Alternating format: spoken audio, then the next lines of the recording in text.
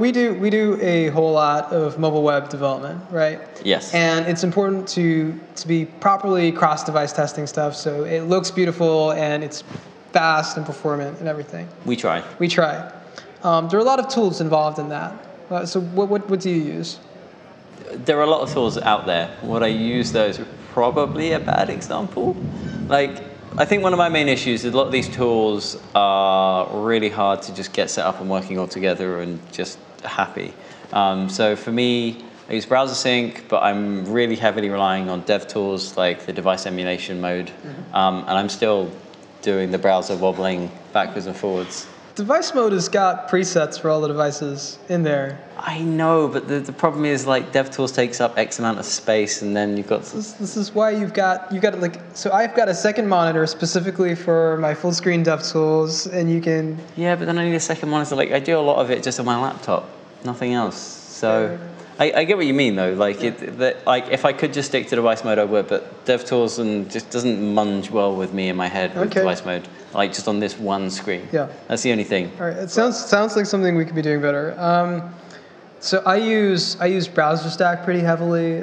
It's great for like so Browser Stack is like a cloud-based service where you've got a subscription and you can just like fire off URLs and open them up on different OSs, different mobile devices. Yep.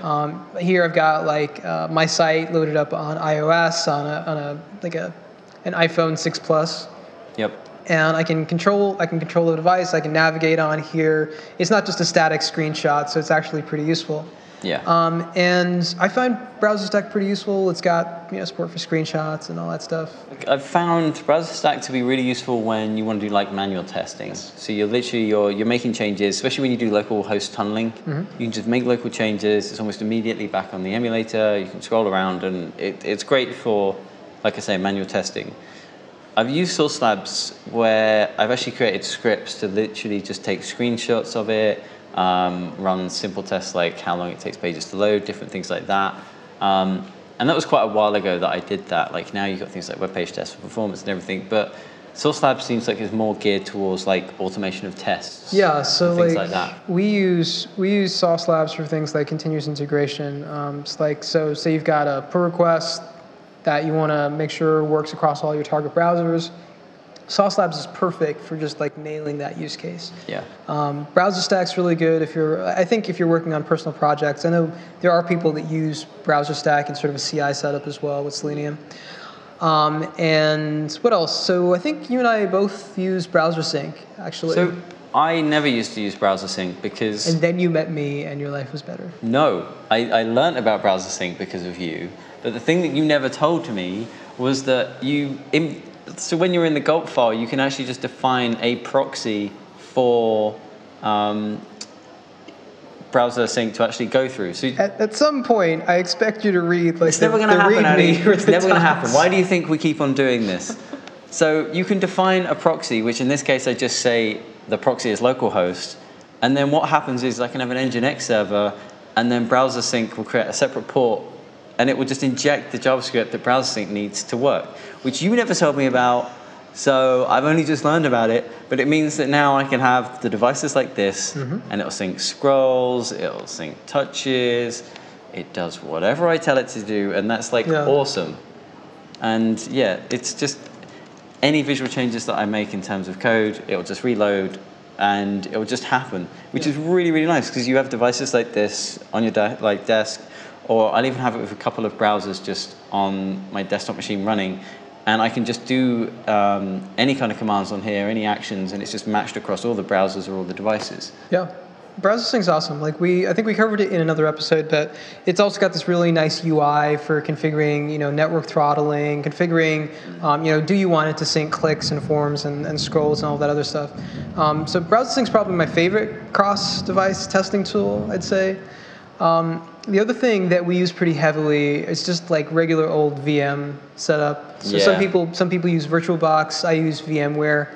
But it's really nice being able to easily fire up like old versions of VMs with IE and Edge and all those other things on them. Yeah, I don't have a Windows machine, so I pretty much rely on the VMware images. Well, sorry, the VirtualBox images. Because for me, it's much easier than using something like Browser Stack or Source Labs when I want to do a quick test to do it locally. It works a little bit better in my opinion. And it's the same with emulators for mobile devices. Like especially Safari's, like the iOS emulator is really, really good. Android, not so much, but you know. So actually, there's something that I came across when I was in Tokyo recently, and it's a tool that's been in development for 2 years, and it kind of blows the water out of any other cross-device testing thing for Android.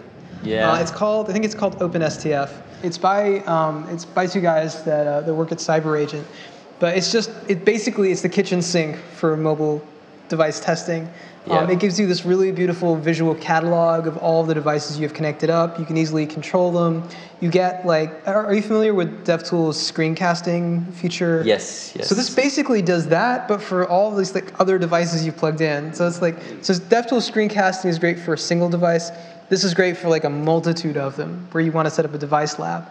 And this is very much like, I always see this as like a supplement to something like Browser Sync, because this basically helps you control all the devices in terms of launching the browser and pointing them to a particular URL, which is the one bit that I hate about all of this. And it's pretty much all I've ever done with the mini mobile device lab stuff with Pete LePage.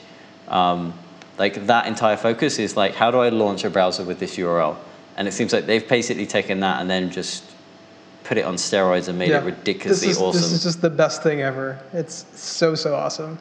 So I guess we just need to go set it up. Yeah, I definitely want to get this set up in Google, and there's a lot of people that would benefit from it. No, we're going to keep this for ourselves. Just ourselves. Just us. Nobody else. No one else can touch it. Never.